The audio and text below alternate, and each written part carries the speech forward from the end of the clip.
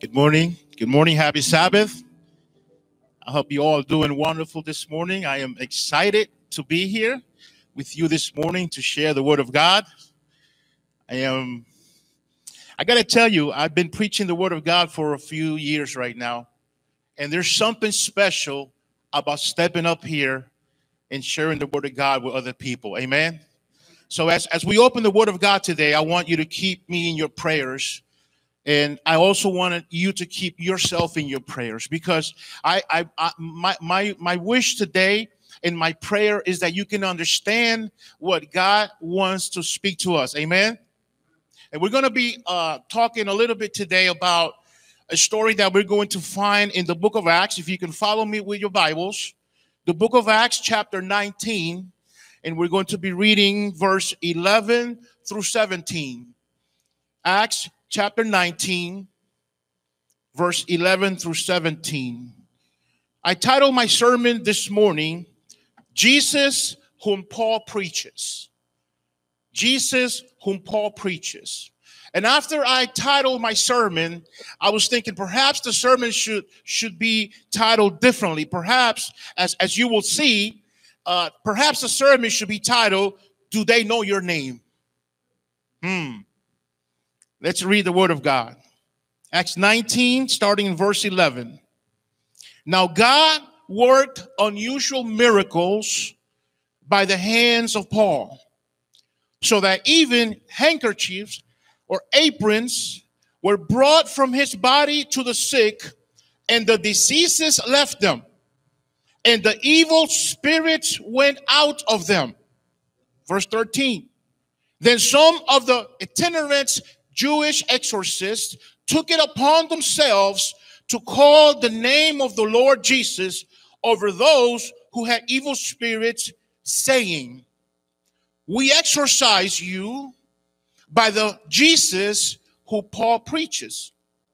14. Also there were 7 sons of Sceva, a Jewish chief priest, who did so. Verse 15, and the evil spirit answered and said, Jesus I know, and Paul I know, but who are you? 16, verse 16 says, then the man in whom the evil spirit was leaped on them, overpowered them, and prevailed against them, so that they fled out of that house naked and wounded. Because this became known both to all Jews and Greeks dwelling in Ephesus, and fear fell on them all, and the name of the Lord Jesus was magnified. May the Lord bless his reading this morning. When the scripture says that Paul was doing extraordinary miracles or unusual miracles, it means that they were not ordinary. Because if you ask me, and if I was to witness a miracle for me is extraordinary. Amen? How about you? If you witness God doing a miracle through you or through someone else, it is extraordinary to see the work of God. But there's an emphasis that the author wanted us to see, and it was that he was doing extraordinary. They were unusual. They were not ordinary. But the point here with Paul, and the reason why Luke is emphasizing in telling us that they were unusual miracles, it is because not always were the apostles allowed to do miracles at will. The Lord grants his servants, including us, the apostles, you and myself for that matter, a special power when the progress of his cause or the honor of his name is demanded. So they were not allowed to just go walk up and down the streets doing miracle as they please. Amen? There had to be a divine reason for God to give them that authority, right? And for God to give them that power. And this is the reason why, in this special case with Paul, the author said that God was doing extraordinary things with him. And we're going to see, as we move along with the sermon, what he was doing. Paul was executing these unusual miracles in Ephesus to extent that a certain fame, a success came upon him. Not because he wanted that fame, not because he was searching to be famous, but it simply just came to him. Amen? Now, I know we could probably all agree, as human beings, we all want to be successful, right? We all want to be successful. And I could say probably some of us want to be famous or want to have a certain fame, right? For example, if you have a doctor wants to have a successful practice, right? A mechanic would love to have a mechanic full of customers and have a successful working shop, correct? You can have probably a singer wants to be successful. My sister, Sara Capeles, she's a gospel singer. And she's very successful. She's already recorded, I think, 6 or 7 CDs. Maybe a theologian wants to be successful, right? Someone spiritual wants to have the ability to interpret the word of God properly and share it with the world. Amen? Some people measure success with money, the amount of money that they have, the amount of zeros that they have at the end of that dollar bill, right? Some people may measure success by the car they drive. Some people can measure success perhaps by the square footage of their house. Some people by the title they have before their name or the initials they have after their last name could be a sense of success for them. The desire for success is not just in the secular world, but also in Christianity. The difference is how you acquire that success. Amen. The difference is how and what you do to be successful, especially in the kingdom of God. Now, in the secular world, we know that a lot of people like to climb the ladder, stepping on other people. Come on now. Deceivement, lies, discrimination. But there's only one way to be successful, brothers and sisters, in the kingdom of God, and that is through our Lord and Savior, Jesus Christ. Amen. There's no other way. You may think there's another way. You may try to bypass Jesus, but you are not going anywhere because the only way you're going to be victorious in this kingdom is through Jesus. Amen. Now, let's talk a little bit about Paul, because Paul had a certain fame, but Paul had an anointed success. Amen. He didn't have a success, like I said before, that he was looking for. It just simply came to him. Because when you are a man and a woman of God, listen to me, when you are a man and a woman of God, you're going to shine whether you like it or not. You're going to shine. That glorious image of God is going to follow you wherever you go. And that was the issue with Paul. Paul was well known for his fame and success as an ambassador of Jesus. Paul was a very powerful man. He was a very powerful man. Understand this, dear, that when Paul preached, he did it with power. When Paul preached, he did it with authority. Amen. When Paul entered a place to preach, he was so filled with the Holy Spirit. The Bible says that the sweat that's coming out of his body had the healing power. Amen. That's how powerful he was. Verse 12 says, so that even handkerchiefs and aprons were brought from his body to the sick, and the diseases left them. And not only the diseases, the Bible says that even evil spirits went out of them. It's amazing how much power he had, that he didn't even need to be present for the miracle to occur. Amen. This is why Luke says that his miracles were unusual. His miracles were extraordinary. That's how much power you and I can have in the name of Jesus.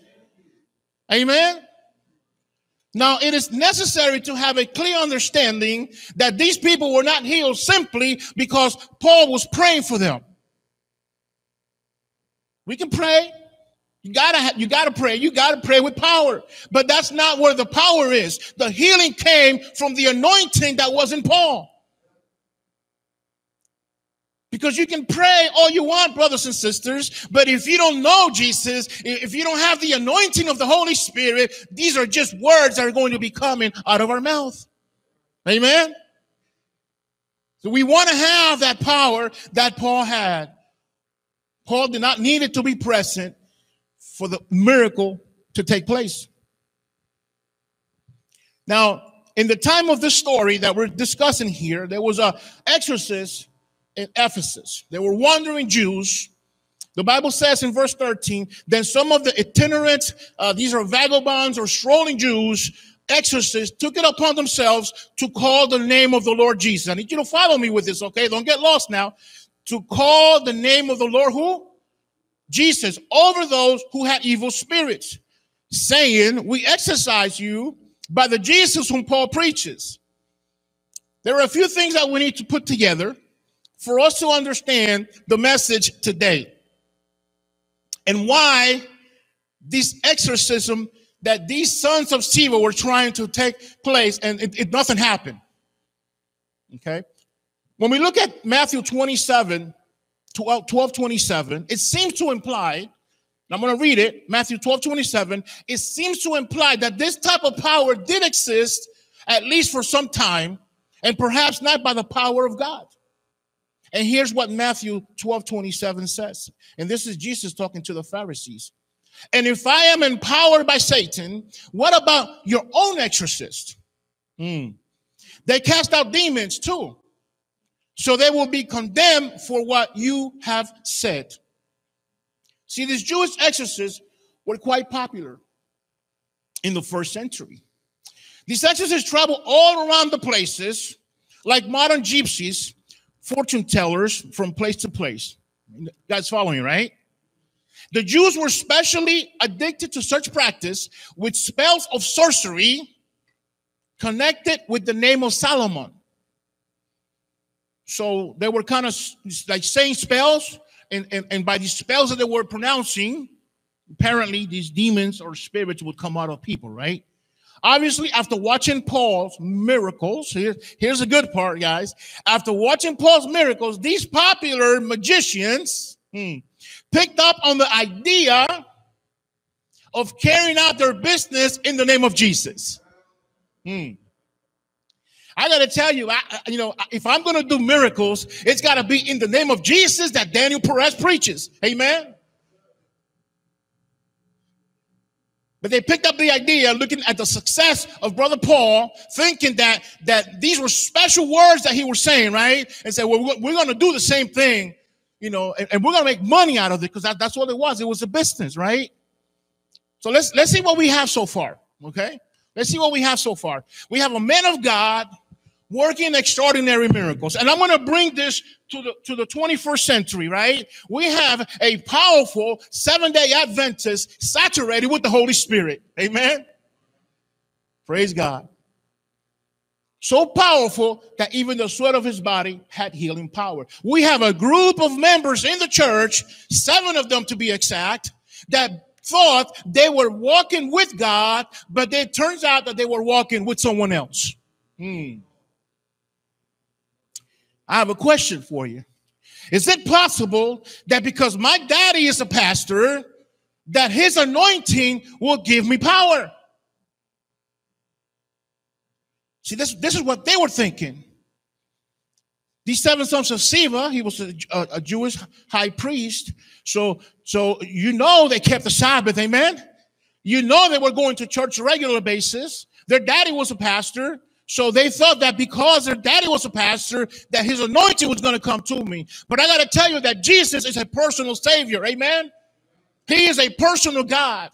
And this is the reason why we pray. We persevere in prayer, not because God needs to know what we want, not because we need to tell him what we need, because he knows that. It's because he wants us to have a relationship with him. Amen. And that is why we pray. Is it possible that I can be sanctified by associating myself with a brother or sister in the church that is filled with the Spirit of God?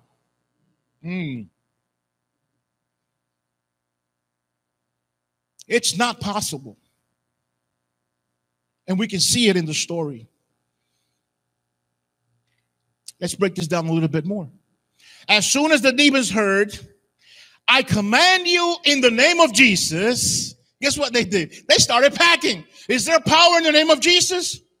Amen. There is power in the name of Jesus. So when these guys, they said, in the name of Jesus, these demons started packing. He says, well, we got to get out of here. I got to get out of here because in the name of Jesus, we have to leave, or I have to leave, right?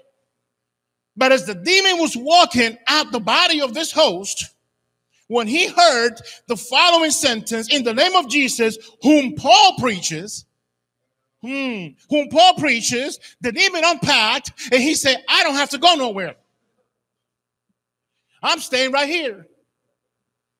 Because see, the problem was with these guys is that they were proclaiming the name of Jesus, and it wasn't the Jesus that they knew, it was the Jesus that Paul knew, right? So they didn't have the power that Paul had. They just had simple words coming out of their mouth. So the demon said, at first, in the name of Jesus, yeah, I got to go. But in the name of Jesus, who he preaches, no, I ain't going nowhere. And in our daily life, in our daily walk with God, dear family, we are dealing with demons day in and day out. And we need to know that Jesus that Paul preaches, amen? We need to have a relationship with that Jesus. Because you may know the name of Jesus, but you really, really need to know the man Jesus, amen? You really, really need to know the man Jesus. Demons. Do they know your name?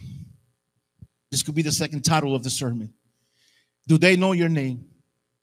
Let's read verse 15. This is the main verse of the sermon today. And the evil spirit answered and said, Jesus I know, and Paul I know, but who are you?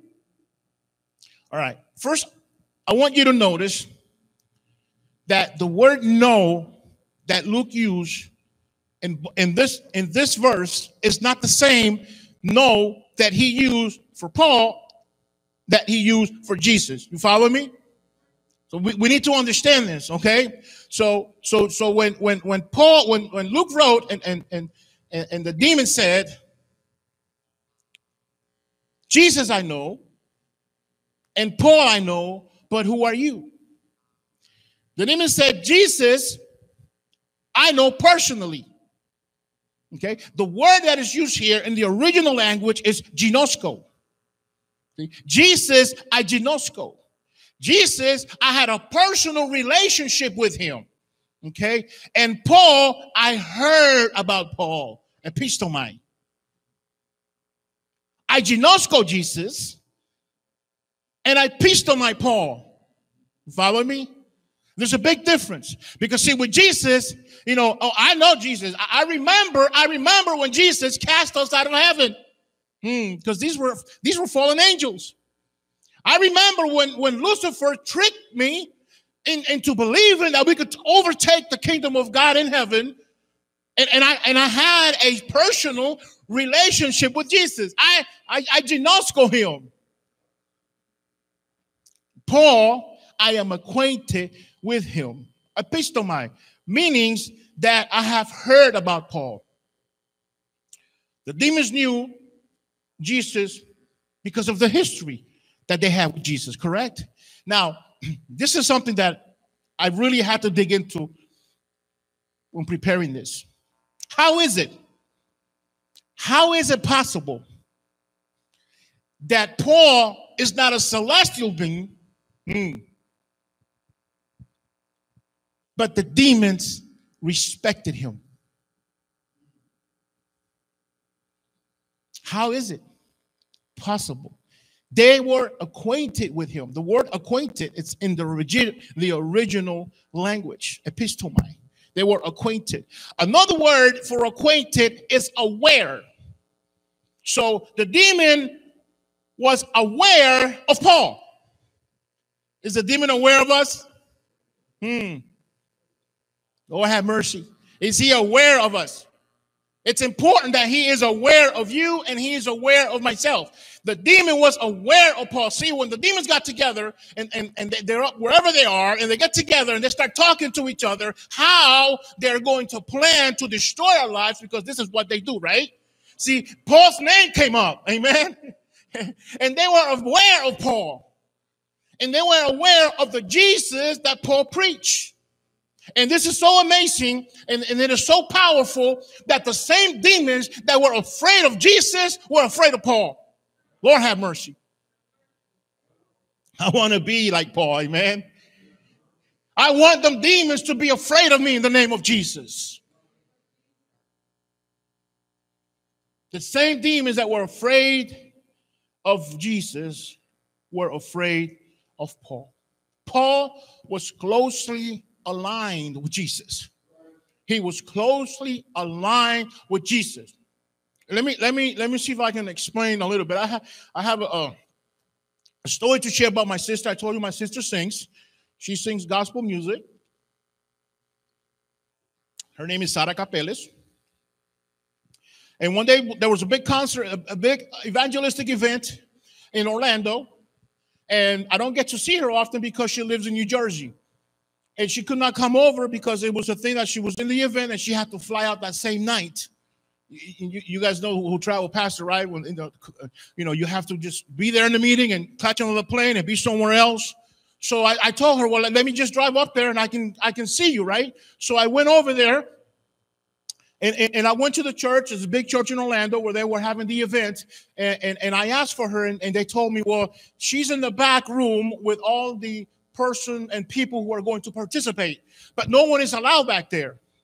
So I go in the back, I knock on the door, and the deacon opens the door and he says, who are you? And I said, my name is Daniel Perez. And he says to me, I don't know any Daniel Perez. Come on now.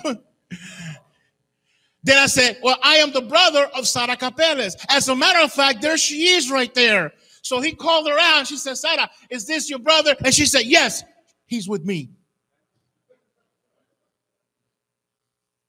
You see, when it was found out that I was acquainted with the singer, what happened? Everything changed. The guy smiled at me. He even gave me a hug. Come on in, Mr. Perez. You see, when you're acquainted with Jesus, Lord have mercy. When you're acquainted with Jesus, the demons are going to be afraid of you, Lord have mercy. They're going to be afraid of you. They're going to respect you. No one's going to be able to get in front of you. No one will touch you, praise the Lord. Because you are acquainted with Jesus Christ.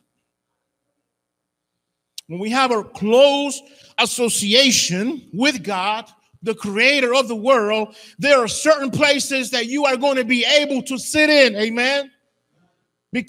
Not because of your education, not because of the money you have, not because of your last name, not because of the family that you are associated with. It is because you are associated with Jesus. And he is going to be able, brothers and sisters, to put us in places that men are going to be awed. No one can touch us if we are associated with Jesus. I must tell you today that you will never, ever be successful unless the demons know your name. Because it is not asking your name as an identity. The demon says, who are you? He knew their name. Well, he wanted to know under what authority you're telling me to leave. Under what authority you're telling me to leave. So we go through trials and tribulations, temptations, day in and day out. And unless we are associated with Jesus, you are in serious trouble, my friend. Because even if you invoke the name of Jesus, the demons are going to say, who are you? Sometimes we blame the devil for the way we are living. Follow me. But these people could not even do that. These 7 sons of Sceva, they could not even blame the devil because they didn't know who they were. It is not a question about identity. It is a question about authority. Have they heard about you? Have they heard the power that you have? Have they heard that you are a man and a woman of prayer, that you pray so much that when you pray, things happen? Have they heard that you are so connected with God that when you enter into this church, when you enter into a building, the atmosphere changes? Praise the Lord. And it is only because you are filled with the Holy Spirit, and you can be an influence, brothers and sisters, to the person standing next to you. Jesus, I recognize. I've had a personal relationship with him. I know Jesus by experience. I ginosko Jesus. Paul, I am acquainted with. I have heard about Paul. I epistolate Paul because Paul is associated with Jesus. But who are you? The demons are asking. Under what authority are you walking this earth? Under what authority are you calling yourself a Christian?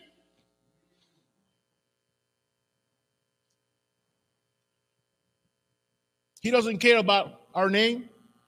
He just wants to know under what authority we are walking this earth. Luke 11:9 says, and I say unto you, ask, and it shall be given. Seek, and ye shall find. Knock, and it shall open unto you. The Lord is waiting for you and for me with open arms. All we need to do is knock. All we need to do is seek. All we need to do is ask, and he is there for us.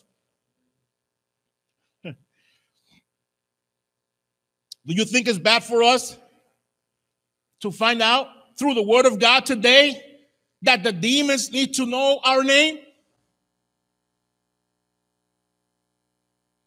They need to know by what authority we speak. Well, let me bear some bad news this morning. It'll be our worst nightmare. It will be our worst nightmare to find out that Jesus does not know who we are. Forget about the demons. It'll be our worst nightmare, brothers and sisters, to find out that Jesus does not know who we are. And let me go to the scriptures, Matthew 7:21 and 23. Not everyone who says to me, Lord, Lord, will enter the kingdom of heaven, but the one who does the will of my Father who is in heaven. Verse 22. And on that day, many will say to me, Lord, Lord, did we not prophesy in your name and cast out demons? Cast out what? Demons in your name. And do many mighty works in your name. Verse 23. I don't even want to read verse 23. But I got to read it. And then I will declare, this is Jesus speaking. This is our Savior. This is our Lord. This is the man that died on the cross for you and me. He will declare to them, I never knew you. Depart from me, you workers of lawlessness. Forget about the demons not knowing your name. Make sure that Jesus knows your name. Amen. Make sure that Jesus knows your name. The word "new." Here's the thing about this verse. This is why we need to dig into the word of God. The word "new" is the same word that he used for when he know Jesus. Ginosko. And this is important. You know why? Because when God comes, when Jesus comes and pronounces this word to many people, he's going to say, I was never acquainted with you. I never had an intimate relationship with you. I was never associated with you. It is so sad, dear church, dear members and family and friends who are watching us on social media, that you can think that you're walking with God for 20, 30, 40 years, and that glorious day when Jesus descends from heaven, he's going to tell you, apart from me, I don't know who you are. Let's make sure, church, let's make sure, family, that Jesus knows your name. Forget about the demons. I want Jesus to know my name. When Jesus is standing there declaring these words, I'm going to walk around. I'm going to pass right through. And we're going to do the same, right, church? Because we're not going to listen to these words, because we are going to make sure that Jesus knows who we are. Amen. My prayer today is that none of us here, none of our friends and family listening to this message, our Elim Church members who are not here, who are on social media, never hear these words from Jesus. Amen. I pray that the Lord will bless you, that the Lord will protect you, and that he will show you mercy and kindness. May the Lord be good to you and give you peace. Amen. May the Lord bless you. Have a happy Sabbath. I'm going to go ahead and pray.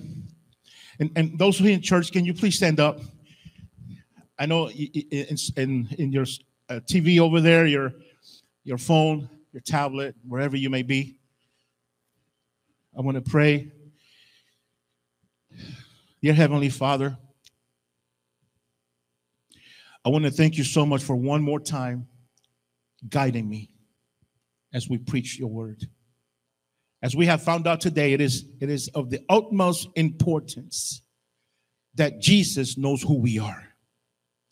And I pray that you descend upon this church, upon each member, that you descend upon our pastor, Dr. Bain, with your Holy Spirit, Father. And you can give us the strength to keep moving forward. That when the demons come and they say, who are you? Well, perhaps they will not need to say it, because they're going to fear us the same way they fear Paul. Thank you, Father, for your mercies. Thank you for your love. I pray for every person that's going to be watching this message. Any church members out there who are still think they're walking with you, but they're not, that you can strengthen our path, Lord, straight to the cross of Jesus. Help us to be faithful. Help us to be a light in this place where you have put us, Lord. And when you come in heaven, Father, oh Lord, give us the joy and the happiness to raise our arms up in heaven and say, this is our Jesus. We have been waiting for him. Thank you. It is in the name of Jesus that we pray. Amen. Amen.